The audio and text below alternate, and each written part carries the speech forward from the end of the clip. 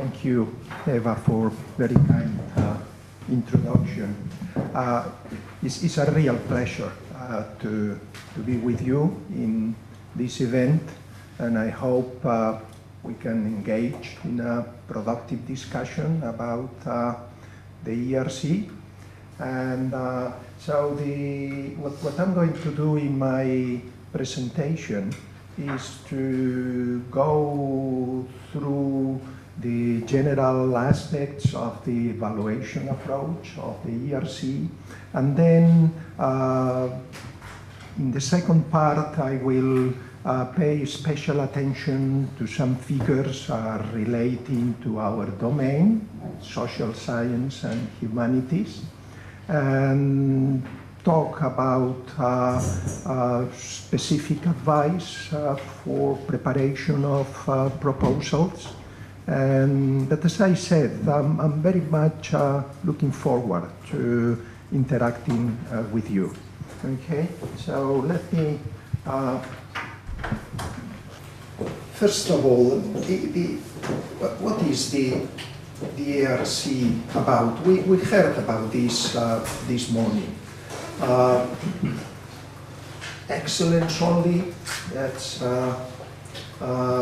defining trait of the ERC, and excellence only is kind of a very bold statement, because it's to the exclusion of other considerations that are legitimate and are part of other research programs, like targeting some areas preference to others, and targeting specific types of researchers, geographical targeting. But this is not part of the ERC remit.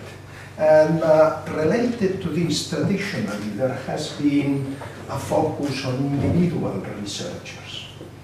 The synergy grants are perhaps an exception to that focus.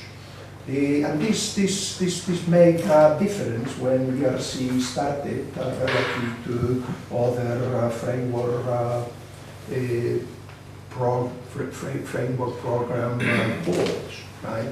And partly the emphasis on individual researchers is a device that allows the ERC to make the excellence-only approach feasible, because it is much more difficult to establish excellence when it is a diverse group of researchers than when we are comparing individual researchers.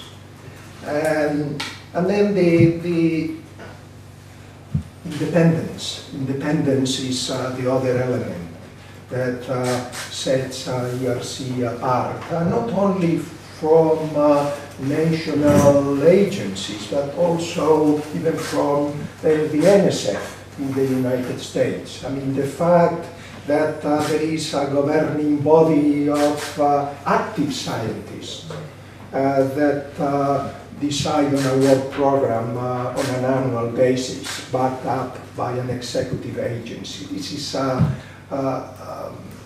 was nowhere written that this was supposed to happen in Europe, and this has been a very bold experiment that so far, well, has produced very positive results, I think. So let me go through evaluation criteria, excellence. And excellence, there is two dimensions there. The research project and the principal investigator. So, definition of excellence, groundbreaking nature and potential impact of the research project. Groundbreaking as opposed to incremental. Panels are asked to consider to what extent a proposal addresses important challenges, and to what extent the objectives are ambitious and go beyond the state of the art. Of course, there is a subjective element in considering these aspects. I mean, nowhere there is a you know, a definitive line. Here stops incremental, here begins groundbreaking. But panels are asked to think along these lines, and these lines define their work in the evaluation. And we also emphasize high-risk, high-gain proposals. The project may be successful, in which case there are large payoffs, but the project may not be successful. So to some extent, when we look at monitoring and ex-post assessment of the evaluation process, we also look for failures. You cannot have high risk, high return if you don't have failures. If we don't have enough failures, it may be that we are not sufficiently considering high risk projects. And maybe in our statistics, we don't have enough number of failures. We are doing too well in that respect. You can read much more about all this in our work program. So let us look at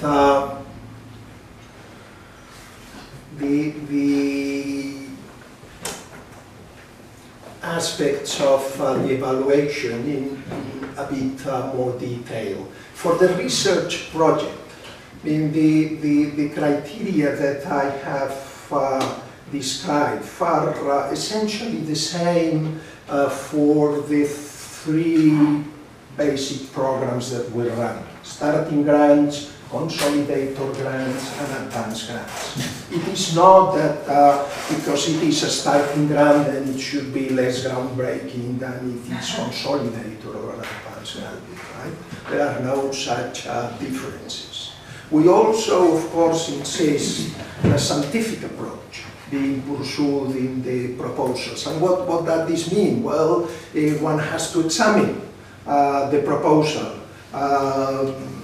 against the standards of the scientific method. To what extent is the approach feasible in reaching the potential results that are as called for?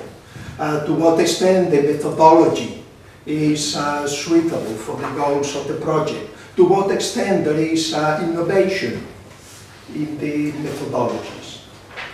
Usually methodological innovations and groundbreaking grounds go side by side, but not always, right? So methodological innovation is not a requirement for a groundbreaking proposal. And also timescales and resources. So in the evaluation of the budgets of the proposals, panels consider side by side the goals, the scientific goals, and the means to get those scientific goals.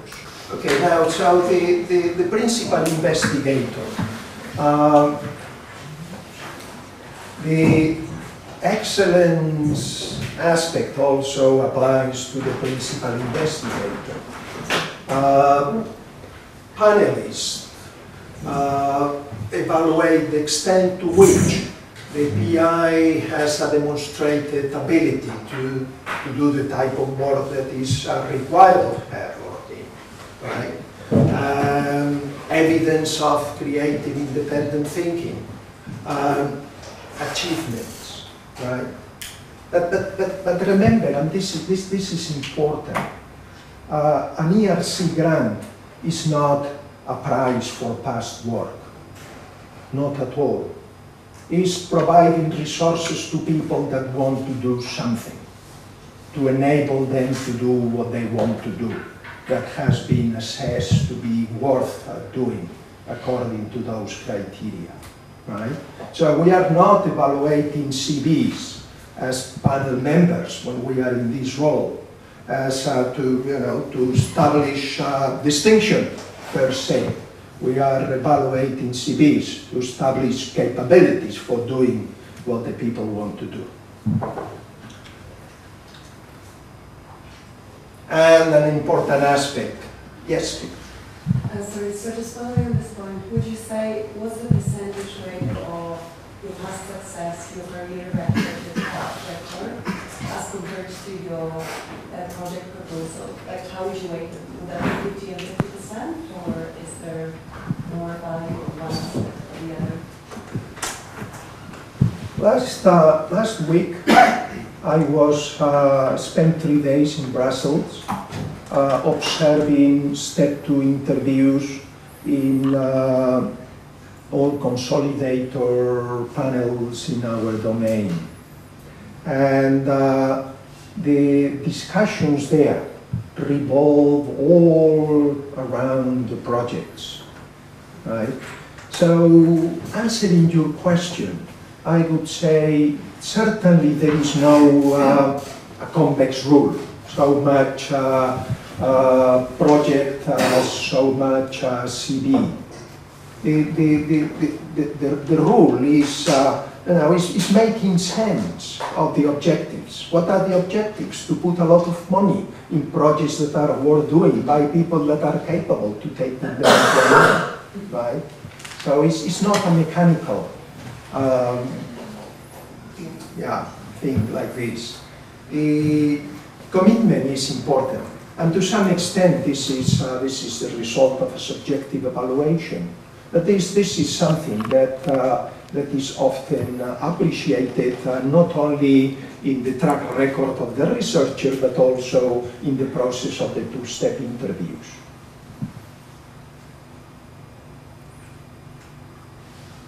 Independent thinking. Now, when it comes to the advanced grants are typically applied for by the more established researchers, are a comparatively smaller part of the ERC budget. The big part of the ERC budget goes to starting grants, to the younger end of the research communities.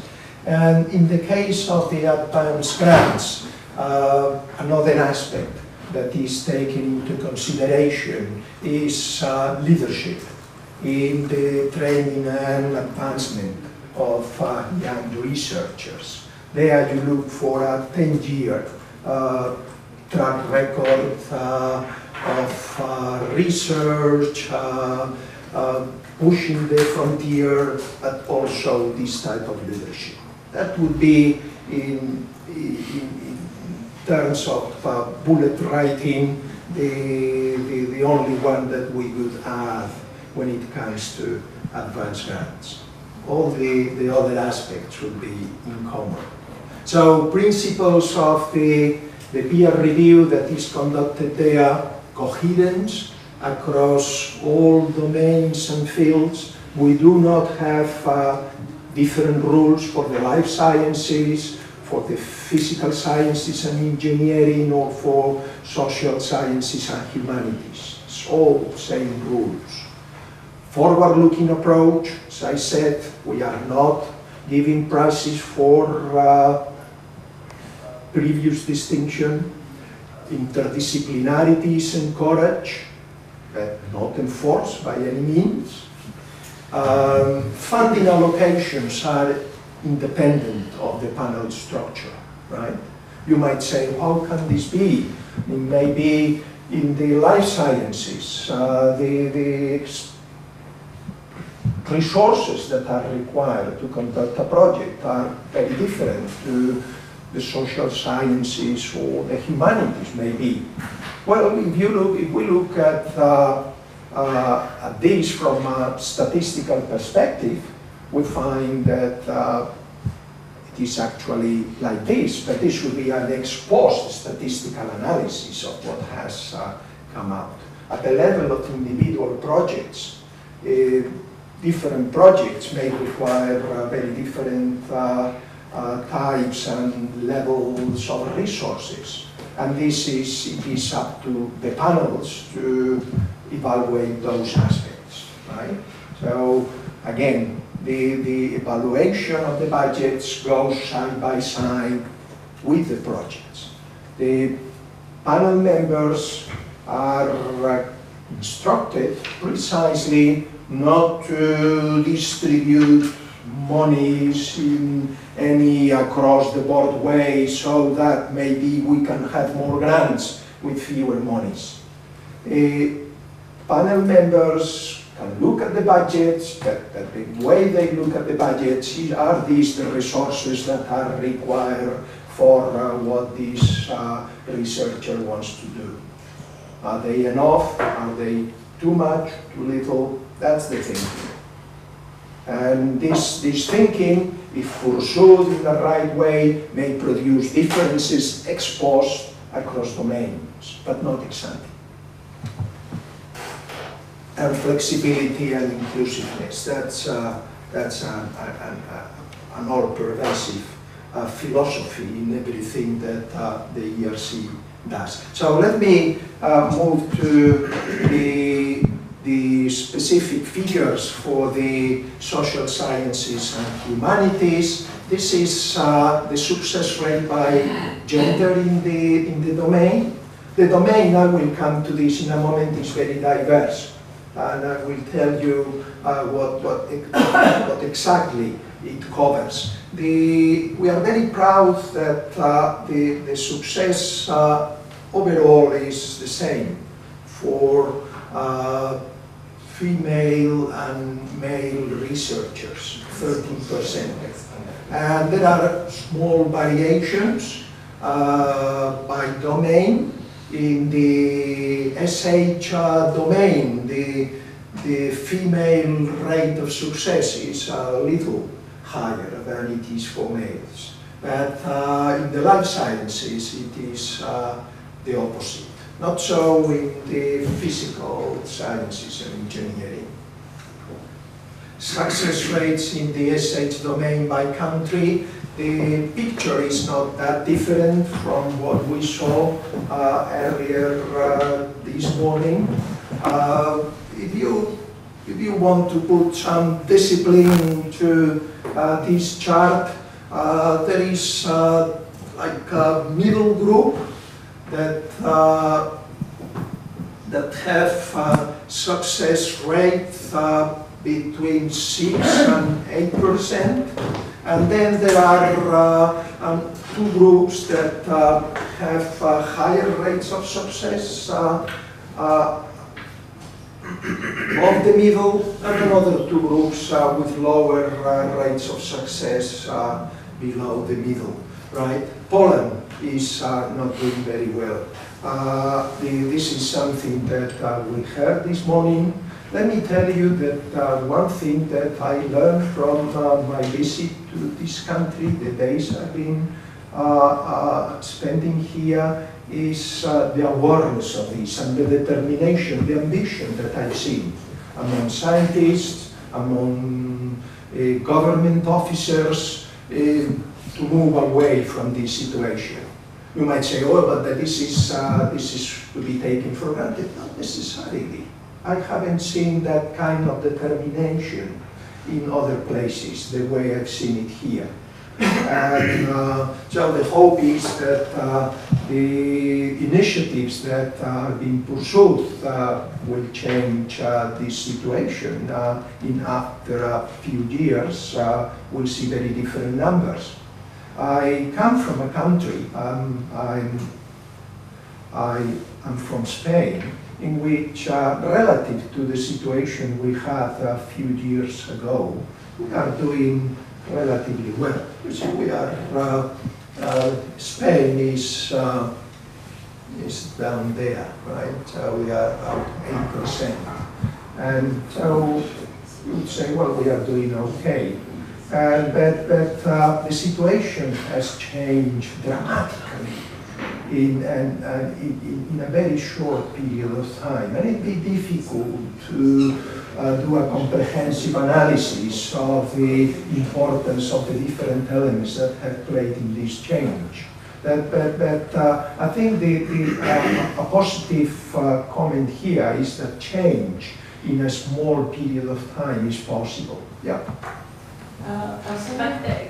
Maybe let's wait with questions until the end of presentation, because maybe your doubts will be clarified by Professor later. Okay, so let me move on. Here we have a comparative 3 Central European countries, Hungary, Poland, Czech Republic, relatively comparable in other dimensions. Hungary and the Czech Republic are doing better, but I'm not sure how much to read from these figures. Yeah. There's only a question concerning what is success rate. Is it per application from yes. the country or per application from the whole? This is success rate relative to the number of applications in the country and in the domain. So the trend in Poland is positive. I am partly a statistician, so if we put a confidence band there, we have probably too few observations to read too much from these extrapolated trends, but still better to have these trends than others. This figure is also interesting. I mean, this is success rates in the 3 domains for all countries. And this tells a story, two points I could draw from there. There is some volatility that in success between domains in some countries.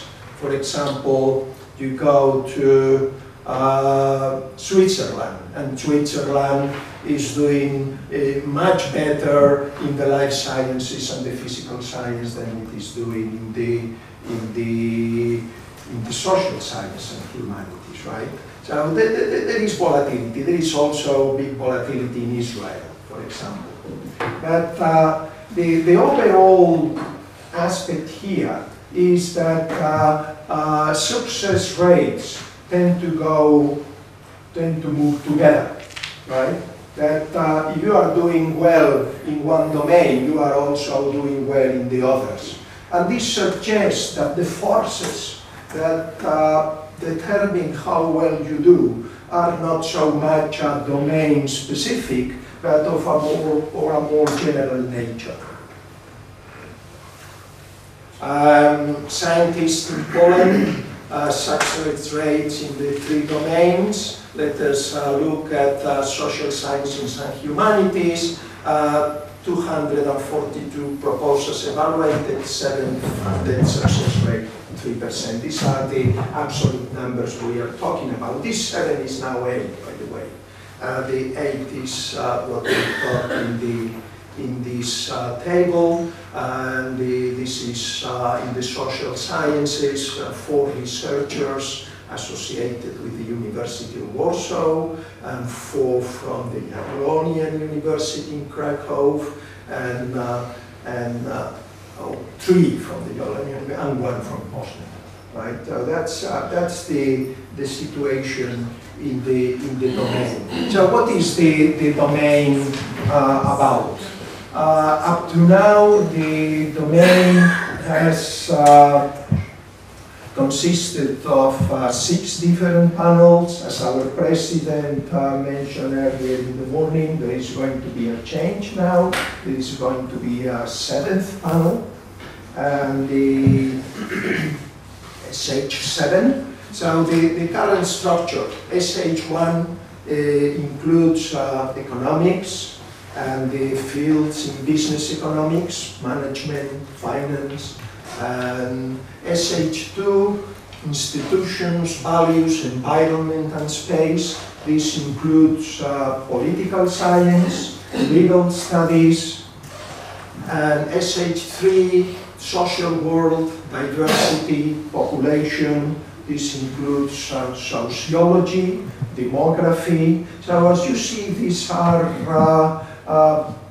big coverages, very much cross narrow field panels. In fact, the new panel will take some of the components of SH2 and SH3 to become a panel centered around mobility, right? Migration, geography, space, cities, environmental aspects, right? So that's the idea.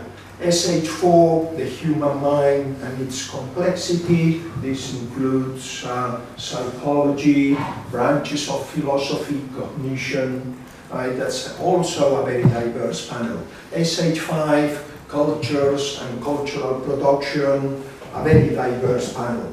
You will hear about it from Michal's presentation in a moment. This covers literature, philology, the arts, architecture, right? And you might say, well, does it make sense to have such broad panels? Well, it does. It does because our experts, Andrzej was emphasizing this in his presentation this morning. Our experts in step 1 of the evaluations are generalists. And sometimes there is more than one aspect to appreciate in the evaluation of a proposal, right? Sometimes there are prevalent interdisciplinary elements. Other times the elements are more subtle, right? And it goes to the heart of the ERC approach to evaluation, that panels to some extent are broad in their coverage. And then SH6, the study of the human past. This is the history panel, history in all its dimensions, and archaeology as well. Okay, so I'm not going to take much time in conceptual clouds associated with each of the panels. I will tell you about those. So let me conclude with a few tips and advice for your applications for ERC grants. Be ambitious, be daring. Panels, as I said, are instructed to seek out high-risk research.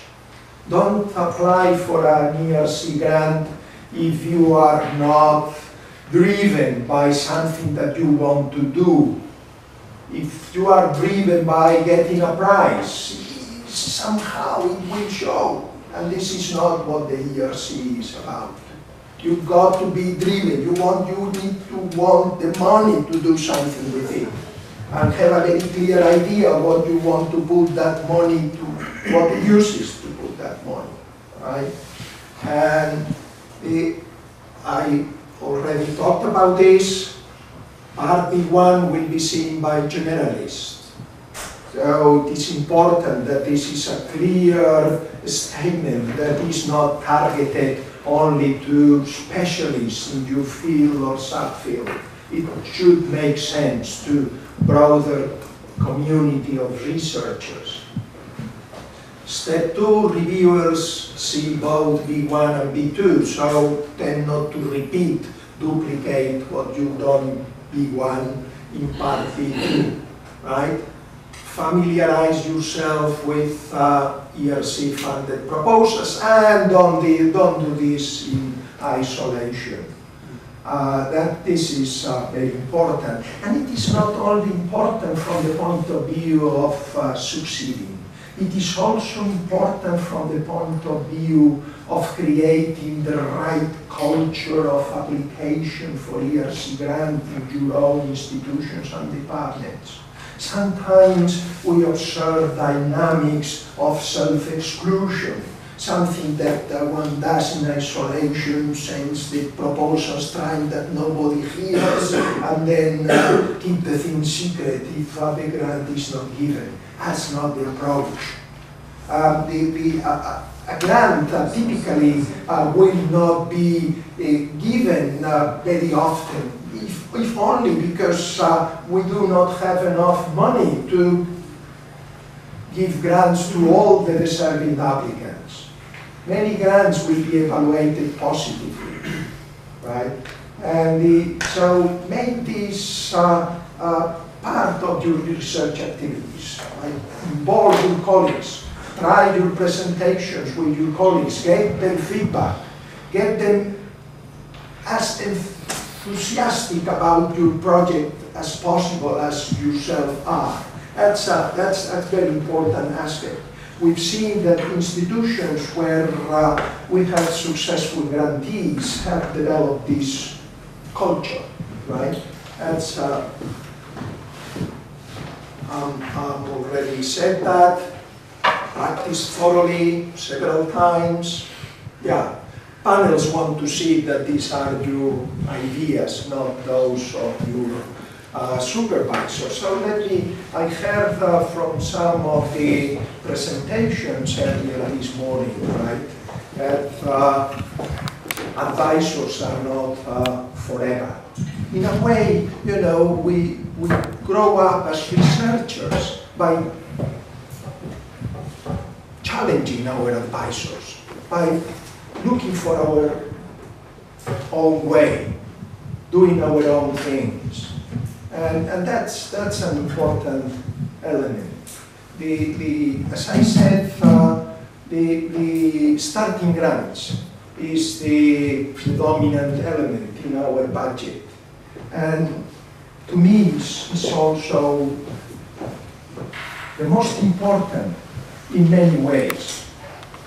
One, because you know, often young researchers in their mid-30s, nearing 40, do the most important research of their careers, the most creative, the most daring, right? So that's one reason for focusing there. And also, the type of research that young researchers do tends to be different, tend to be more disruptive. And disruptive gets associated with groundbreaking things, right? Science, to some extent, progresses with mutation. People thinking outside the established lines and wanting to do their thing in a different way, right?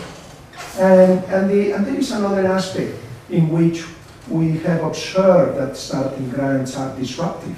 Disruptive of the established ways, of the balance of power within institutions and departments. Starting grants, consolidator grants as well, have an empowering effect on the researchers within their own institutions and drive institutional change to some extent. This is it's not something that is explicitly intended, but when we observe what has been happening in the past as a result of ERC grant, we observe that this is a relevant component. Thank you very much.